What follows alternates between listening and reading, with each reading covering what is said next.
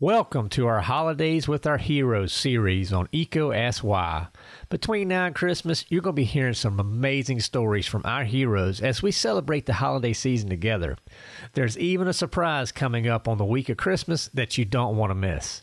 Now, on this episode, I sat down with Ashleigh Walters, and you may remember her from episode 137, where she walked through her amazing book, Leading with Grit and Grace.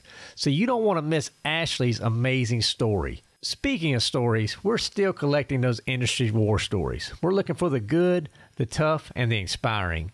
You can get those submissions to us on Instagram or Facebook, and check out the links in the show notes for more information. If you have any questions, just reach out to us and we'll be glad to help you. Now it's time to get some insight from my friend Ashleigh Walters and her amazing journey. Cue the music.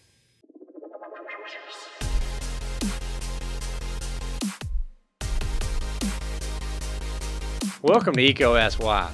Today we have a hero conversation I'm very excited to have with me, Ashleigh Walters, and she's the president of Onex, and she's also the author of a wonderful book. Here it is for our YouTube viewers, Leading with Grit and Grace. I got it. I couldn't put it down. Highly recommend it. It will be in the show notes, a link to it here so you can order it directly there. So Ashleigh, how you doing today? Great. How are you doing, Chris? Oh, I am excited. I'm excited. I love to talk to you and to get to know you. And just the book was phenomenal. Like I said, I couldn't put it down. As soon as it came in, just started reading through it and learned just so much about you and your story and what you did there at Onex. And maybe just get our listeners going. Just walk us through a little bit of your journey. Sure. I grew up in Eastern Tennessee in a very small town. And the largest employer in town was a manufacturer. And so that's really where my story starts. My dad was a bag tender on a paper machine at the plant. And every time that plant was sold and bought, we always feared that they would close the plant and it would devastate the town. So that led me on this journey. I became a chemical engineer after school at Auburn University. And now I work in the Rust Belt town of Erie, Pennsylvania. And we work, Onex makes industrial furnaces, and we service them as well. So a lot of the forge and heat treat in the area is tied to defense and aerospace. And our goal is to make things better. Cool. Revitalizing American manufacturing. Very cool, very cool. Now, where in East Tennessee are you from?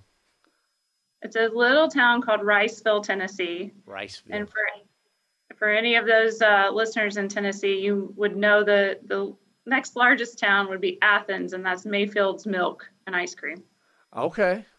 Now, I love Eastern Tennessee, the Smokies and all that. Are you further in the state, or are you closer to the tip? Where is that exactly? So we're right in the foothills. We're directly in between Knoxville and Chattanooga. Oh, okay. Well, man, that is a wonderful part of the world to grow up in. Okay. Sure. I'm kind of jealous. Do you get to go back there very much? We're headed back this weekend to see the family and raft the rivers and eat fried chicken. Oh yeah, I love it. That part of the world is amazing. And Chattanooga has that big aquarium, and then you get up to Knoxville and Gatlinburg, that area. Oh man, so much to do. Yeah, there is. Very good outdoors time. Oh yeah, for sure. Lots of hiking and things like that. So then you went to Auburn. So are you a big Tiger fan, I'm assuming? Had some pretty good football years. Yeah, big Tiger fan. I met Drew while I was at Auburn. We met our freshman year, and we got married the week after we graduated right there in Auburn. So a lot of strong ties to the Auburn community. Very cool. Very cool. So, I got your book. We got connected, really because of the book. So maybe walk us through what led you to writing Leading with Grit and Grace? Yeah, so I've led through two crises now. One internal.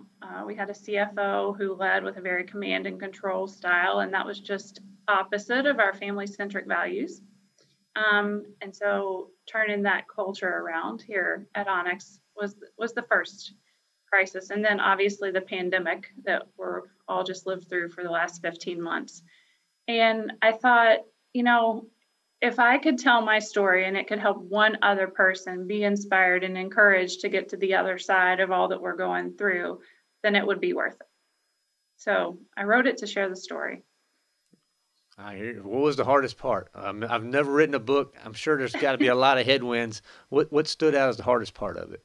I think the hardest part was I set a really tight deadline for myself.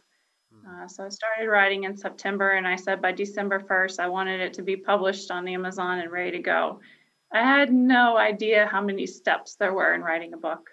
You know, you need a editor and a copy editor and a proofreader, and you need an interior designer, and you need a cover designer. And just working with that team of people, they were all wonderful women who helped me get the book published. And I didn't meet my deadline of December 1st, but December 8th was close, pretty close. That's pretty close. First time author. Yeah. Give you a 7-day buffer. That's okay. So how about, what did you learn the most about yourself? I mean, you did a lot of research, I'm sure, about, trying to put stuff together, make the material flow. What did you learn through that? So I think one of the hardest parts too is writing the chapters, like just listing how I would tell the story. So the story itself doesn't go necessarily in chronological order, but what I wanted to do for the reader was set it up in the way that I wish I had done it, or what I wish I had known along the way. So hopefully you'll find it kind of a step-by-step playbook to help you, whether you're trying to turn around a business or change a culture or just, increase the value of your business, whatever the goal is. I find that each person seems to resonate with one chapter more than another. And I think it's just about where they are on their journey in their life. For sure. I know for me, the servant leadership chapter just really stood out. And but there were things sprinkled throughout. I mean, I love the peanut butter and jelly analogy when you're working with people through change. There are just so many great points. Well, thank you. I'm glad it served you well. It did. It definitely did. I really had enjoyed it from cover to cover. And you're in the heart of manufacturing, and you're leading a company right now. Maybe what do you see as some of your challenges and other? I'm sure you work with other manufacturers as well, because it's not a huge community. We all talk, we all get to know each other, and want to help each other. Any big challenges out there that you see that you like to share? I haven't heard one manufacturer yet say that workforce was not their biggest challenge. And this was a challenge pre-COVID, and it's even more of a challenge post-COVID, I think, for most of us. Mm-hmm. And I think the biggest challenge is getting people to understand how cool it is to work in manufacturing. For a decade, at least, parents told their kids, don't work in manufacturing. Manufacturing's dead. It's all going away. But I think COVID has brought to light how important manufacturing is to our country and how important it is to make things domestically and have a domestic supply. I mean, I agree with you. I mean, we definitely hear that when I talk about challenges with people in the industry. It's a consistent theme. I mean, it's over and over and over. So, I mean, any thoughts on what to do? I mean, are we waiting too long to try to get to some of the next generation? Should we start earlier in their schooling to really start advocating for this? So I think the best thing you can do is offer plant tours. During COVID, my kids weren't going to school on Fridays. I mean, they were online, but they weren't physically in school. And so I arranged plant tours for them. And we got to see a steel mill, and we got to see a forge, and we went to see Rydell, the football helmet manufacturer. And with each trip, my children decided they had a new goal for a career in life. And it's just that exposure to what is available for the careers. There's amazing careers in manufacturing, but if you don't expose the kids and the parents too to what's out there, then they just simply don't know. Now, I'm curious on that. So how did you go about that? Did you just call up I'm sure you had connections, but if I'm a listener out there and I want to do that, something like that, what's some steps you take? Is it really just making a phone call through the plant and seeing when can we schedule a tour? Yeah, so for me, obviously, I have some connections within these plants. For the two of them are our clients. And so I asked to do this. And then what I did for them in return was I wrote like 600 words, like a blog, from my children's perspective. So I didn't write it from my perspective, which is very different from the child's perspective. And then they could use that, for their marketing content. or whatever they needed, internally. And then I posted about it online and just let everybody know, like the kids were out there. The first steel mill tour my kids went on got 19,000 views on LinkedIn. And so in those posts, I've then requested, hey, we would love to come and see you. We'd love to show off what you're making. And I've gotten offers to go as far as Scotland to see the oldest forge in the world. So Wow. I can't wait for the world to open up and go. Wow. Okay. So maybe you can share those links with us. We'll put them in the show notes for people that want to read those blogs. And, when you think it through, you said your kids that for each tour, they had different goals. What were some of those goals? I'm curious now. Yeah. So the first one, we walked into the factory and my youngest was like, it's like, there's lots of lights and everything's going on and it's so fast and there's people everywhere and machines everywhere. And he was like, I'm a little nervous. And I said, well, you haven't ever been here before, right?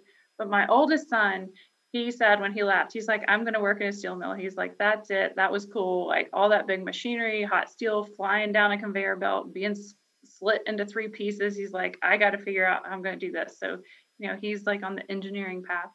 Okay. But then when we got to Rydell, my youngest son said, I have a new goal. He said, I want to design football helmets.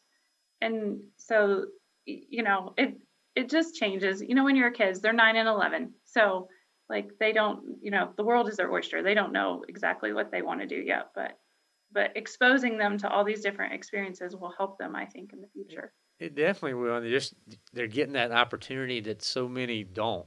Just to even, like you said, being exposed to it. But hats off to you for being intentional about, getting them exposed to those types of opportunities. Because, that's, we could have the next, what's inside your 9-year-old's head may be, the next advancement in football helmets, for instance, right? That could save lives. You just never know the impact that it could be making down the road. Yeah, so for any of your manufacturers out there, invite kids to the plant. Figure out a way to get them in there safely, yellow lines on the floor keep people in safe areas. Mm-hmm. And that you could be creating your own next workforce. You could have a leg up, just inviting them in, invite them for internships and co-ops, really get in with them early and teach them and develop that workforce for yourself. Now, what about, you mentioned earlier, but just curious to just expand a little bit on myths for manufacturing. Most people had this perception 10 years ago. Anything you like to debunk right now? Because I'm sure you're pretty passionate about this topic. Yeah, so manufacturing is not dead, for sure. It is also not always dark, dirty, and dangerous. There have been many steps taken. We're all compliant with OSHA, keeping people healthy and safe. And I would say it's not dark. It's usually very bright, right? There's lights flashing and lots of automation now. It's not what it used to be. Mm-hmm. For sure. Well, it's so true. That the triple D, we've heard some guests talk about that, and I've mentioned you can eat off the floor some of these manufacturers, right? It's phenomenal, the technology that's out there, the flexibility. And most people just think you're standing in one spot and you're doing this one job all day, and that's what you'll do for the next 30 years, and it's just wrong. Right. It's not true. And what's really cool is when you get to tell people what it is that you're making. So every Friday we meet as a team and we do company education. And when we talk to the employees about the part that they've made, to them it looks like dirt and water mixed together that forms a part. But when we tell them it's going on to the aerospace industry or the defense industry and what specifically the end use of that part is, it becomes so much more real. And then they're proud of what they're making. And they can go home and tell their families. And that's a big deal. It really is a big deal to be able to go home and share with their families, and they're going to get that support at home. They may even build that next generation at home. And once they see, hey, what mom and dad's doing, it's really exciting. Maybe I should consider that. Yep, for sure. And we're a family-owned. Well, we were a family-owned business. Now we're 100% employee-owned. But I say, that's just family-owned reimagined. but we have 5 families that work for us. So, Okay. spouses and children that work in the plant as well. Very cool. Very cool. Now, how about you? With Grit and Grace, you've got this successful book going. I know you're getting asked to talk in a lot of places. You're leading Onex. You're a coach. You're a mentor, a board member. When are you the happiest though? What are you doing when you have that sense of joy in your life? So for me, a sense of joy is just absolutely when somebody is meeting their goal, the goal that they have set for themselves. Whether that's a client who, just put in a new production line and now they've got a whole new product line that they're able to do, and we were a part of that journey, or whether that's, one of our team members here that's just like hit a milestone and had a breakthrough. It just makes me smile to see people on their own journey being successful. Perfect. I love it. So let's take a shift. We love to have these hero conversations, Ashleigh, and we take a turn off professional journeys and we talk about a little bit of life outside of work. So how about any hobbies? What do you enjoy doing for fun? So I love to run. It gives me an opportunity to clear my head and work through things. And I can do it anywhere, right? Just a pair of running shoes and earbuds. There you go. A road. Now, do you run daily? I probably run 3 to 5 times a week, just kind of depending upon the week. Try to get in 3 miles on each run and then have one of the longer runs in the week. I've done a few sprint triathlons and a couple half marathons. Running was never my sport before, but when I had kiddos, you can't always make it to the gym class because something happens. So running was a way for me to go with them whenever I could. Good for you. So, and even when you travel, like you said, just throw your sneakers in, you're good to go. Yeah, good to go. Perfect. I enjoy running myself. I don't do it as much. My knees bother me a little bit, but I try to get a couple runs in a week. It's just, it definitely is something to clear your head with. Now, you said you got your earbuds in. Are you listening to music? Are you listening to podcasts? What's going on when you're running? So I really love the Peloton app. Okay. So they have coaches on there and you can run with the coach, and it makes me not run at the same pace. So I found that I've gotten a lot faster because they're encouraging me to do those intervals or those endurance runs. So it's just nice to hear the music and have a coach. Okay, so yeah, I'm not familiar with that app. So there's music playing and then a coach jumps in and is talking to you? Yeah, the coach is talking to you the whole time, telling you to increase your speed or, sprint and then walk. But yeah, it's a Peloton, the bicycle. Yep. It's not just for the bicycle. They have an app that has yoga and meditation and strength training and treadmill workouts and running workouts. Cool. My at-home gym. At-home gym. I have to check that out because I try to do it sounds like you're doing a 5K several times a week. I try to do that myself. So maybe I need to get that and get something else in my ears. Yeah, they are great coaches because they're very positive influences. Gotcha. Okay. Well, how about also, we love to hear about family. At EcoSY, we feel like we are a big family. And so what would you like to share with us? So Drew and I have been married for 19 years now. We are husband-wife partner in the business and at home. We have 2 boys. They're 9 and 11. And as a family, we love to golf and travel. And the boys are very much into football as well. Okay. I hear you. And then families in Tennessee, and where else is family located? So I have a sister in Alabama and one in North Carolina. My parents still live in the house that I was born in Tennessee. And then Drew's family just moved to Georgia. He also has a brother in Pennsylvania and one in Alaska. Oh, okay. Now, you guys go to Alaska and see him yet? Well, we were trying to get to Alaska, but I don't know if you've heard there's no rental cars. So we could get the plane tickets, but we couldn't get a rental car. So we have to wait until that situation resolves. I got you. Well, sounds like you got a big family, a wonderful family. The age of your kids, I'm in the same boat. It's a fun age. You're still kind of their hero. You hadn't become the bad guy yet. Do like me and just enjoy this time. I'm going to enjoy it as long as it'll last. That's right. Now, how about any resources that you enjoy from a personal standpoint? Podcasts or YouTube channels, books? You mentioned the Peloton app, so that's definitely something there. But Anything that you enjoy consuming that you think others may? Yeah, so I am a big reader. I always have been. It's the way I learn best.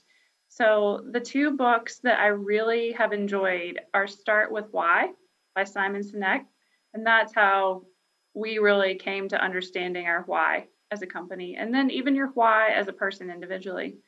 But the other one that has resounded with me lately too is Make Your Bed by Admiral McRaven. Okay. Both of these are just pretty easy reads, but with really impactful ideas that you can put to use right away. Senec's book, Why, I love it. It's a great book, great resource. Eco Ask Why. A lot of that came, the three circles. I love what he's doing there. So, any podcasts or anything like that that you find yourself enjoying? So, my favorite podcast is called Grounded by Inspiring Time, Thyme, and it's actually produced by my sister, and she is featuring women entrepreneurs. Okay. Very cool. Very cool. Interesting. Yeah. Well, we'll definitely put a link to that podcast in our show notes for listeners so they can check that out. So, thanks for sharing those resources, Ashleigh. And how about, we love to do a lightning round. It's fun. It's random. It just gets our listeners to know you a little bit about you outside of work. Again, just on some fun topics. So if you're willing to play, we'll jump right in. Sounds good. All right. How about your favorite food? It's got to be fried chicken, and mainly because I can't find it in the north. It's hard to come by, huh? They do a great chicken wing, but not a good chicken tender. I got you. All right, how about adult beverage? Sauvignon Blanc. All right. Okay. All-time favorite movie? Dirty Dancing. Dirty Dancing. That's a first. Okay. Favorite music? Anything country. Country girl. Got it. How about, what's on your nightstand? A pile of books. A pile of books. Just working through those books, right? I am. Okay. I'm an Amazon junkie. I love it. I have books stacked up too, and my wife does too. It's crazy. It's like a library in our bedroom, but yeah. That's okay. How about sports teams? I got to go with Auburn. Auburn. Any professional teams? Well, it kind of depends upon the city we're living in. When we lived in Charlotte, we were Carolina Panthers. When we lived in Pittsburgh, we're the Steelers. Now that we're in Erie, we're the Bills. Okay, got you. So you kind of just float with where you're at. Makes sense. How about somewhere you hadn't been yet, but you got to go one day? So Spain was on the bucket list. Drew and I turned 40 last year and had the trip planned with the kids, and it got canceled. So still on the bucket list. Still on the list. How about somewhere you have been that you think other people you really highly recommend? So one of our favorite local trips that you also can't go on right now is just right across the border to Niagara-on-the-Lake. It's absolutely gorgeous wine country in Canada. But we hope to get back across the border one day soon. Okay. How about any guilty pleasures? Guilty pleasures. Well, you're a runner, so... I was going to say probably reading a book with a glass of wine in my hand. Okay. See, I do the running so I can have the M&Ms. They kind of equal themselves out because there's something about them, but there's a guilty pleasure there. How about... My tagline should probably be running for wine. I love it. And last but not least, how about pets, dogs or cats? Oh, we've got a dog. She's about 18 months old, charcoal lab, and she's a hot mess. I hear you. Well, you did get the answer right because there is only one right answer. So good job on that one. So that was a fun lightning round. Thank you, Ash. I really enjoyed that, and definitely that was fun. Our listeners got to know a little bit more about you for sure. So we wrap up Eco Ask Why, Ashleigh, with the why, and it's all about your passion. So somebody wants to come up to you and want to know what your personal why is. What would that be? So my personal why goes back to, growing up in Tennessee and having that one manufacturer in town. And had they left, our town would have been devastated for it. And you can see that all along the Ohio River here in Pennsylvania, all those steel mills that have closed. And if you live in a town where the manufacturer's closed, you understand exactly what I'm saying. So my goal is to help keep manufacturing in small town USA. Well, I love it. I mean, hats off to you. You are definitely our hero. And for our listeners, again, if you want to connect with Ashleigh, check the show notes out. You'll find a way to get to her on LinkedIn, as well as her book. The other wonderful resources that she mentioned throughout this conversation will be there as well. Ashleigh, hats off to you. I love Grit and Grace. Thank you so much for what you're doing, for how you're leading, just for the intentional person that you are. So it's been wonderful to get to know you here. Yeah, thank you so much, Chris, for producing this podcast. I think it's amazing content for all of us out here in manufacturing. Well, thank you, ma'am. I hope you have a wonderful day. Thank you. Thank you for listening to ECO Asks Why. This show is supported ad-free by Electrical Equipment Company. ECO is redefining the expectations of an electrical distributor by placing people and ideas before products. Please subscribe and share with your colleagues and friends. Also, leave comments, feedback, and any new topics that you would like to hear. To learn more or to share your insights, visit EcoSY.com. That's EECOASKSWHY.com.